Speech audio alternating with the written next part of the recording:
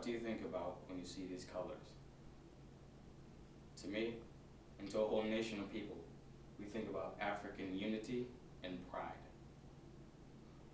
Red stands for the blood that connects all people of African descent. Black stands for the black people that are spread throughout the world. And green stands for the natural abundancy of Africa. But what is Africa? Africa is a huge supercontinent that is made up of all these countries that are found at the bottom of my board.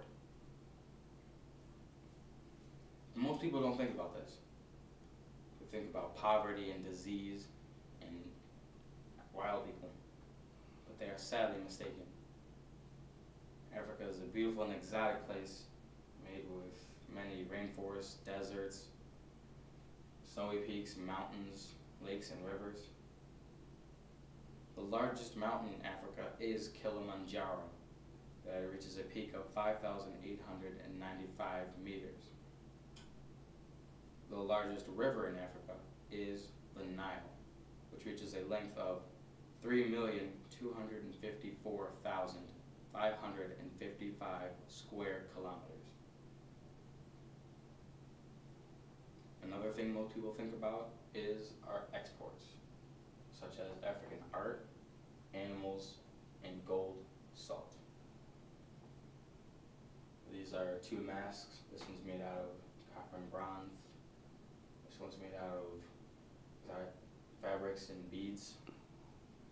And animals that are found at the zoo, such as lions, elephants, zebras, giraffes, rhinos, and salt that's found on almost every dinner table, restaurant, social establishment, and of course gold, that is made into fine jewelry such as necklaces, bracelets, rings.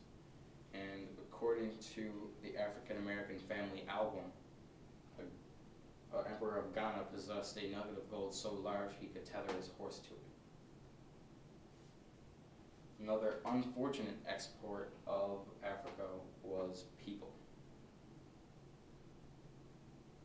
Africans did not first arrive in the United States until European explorers were traveling through Africa and brought some to the United States as indentured servants. The route from Africa to the United States was called the Middle Passage, where they also transported raw materials and concentrated goods. Purple lines show where all the Africans went to once they were captured. When Africans first arrived in the United States, they went to a place called Jamestown, where the slaves were auctioned off and sold out through all the colonies. This picture shows a typical slave ship that could hold up to 200 to 500 people. This picture shows a demonstration about how cramped and how crowded everyone was, and how unclean, there was no bathrooms, so sickness and disease spread quickly, killing most of the cargo. And it is said that up to 4 million people died on the voyages alone.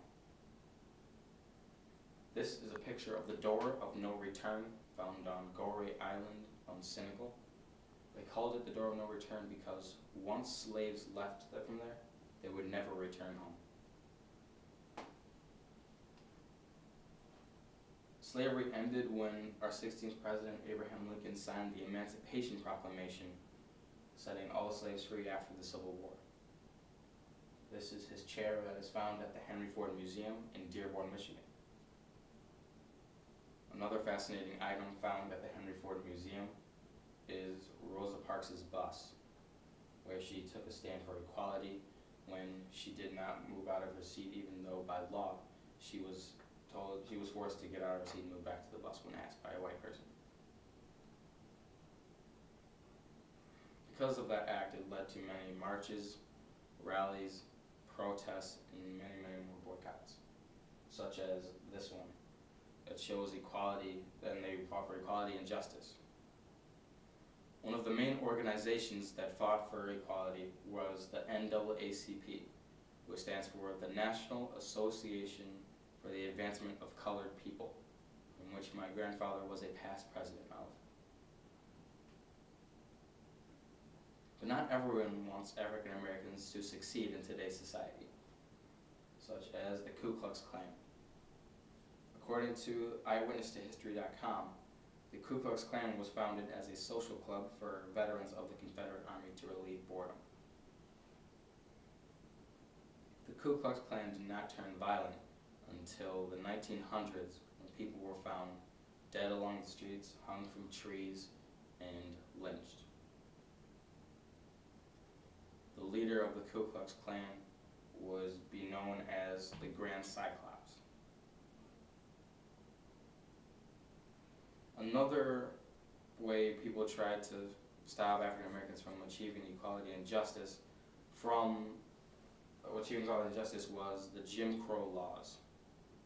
The Jim Crow laws were a set of lists of restrictions that stopped African Americans from going into any public place, such as movies, restaurants, schools, but that all ended when a man named Thurgood Marshall argued it to help win a case called the Brown versus Board of Education, which allowed people to choose any school they wanted to. When people think of the Civil Rights Movement, they usually think about Rosa Parks and Martin Luther King and Reggie Jackson, but the Civil Rights Movement actually started with Thurgood Marshall. Martin Luther King was a famous preacher whose words of wisdom inspired millions of people in the United States. And his I Have a Dream speech in particular inspired a whole nation of people to become better people. And a quote from his famous I Have a Dream speech is, "I look to a day when people will not be judged by the color of their skin, but by the content of their character."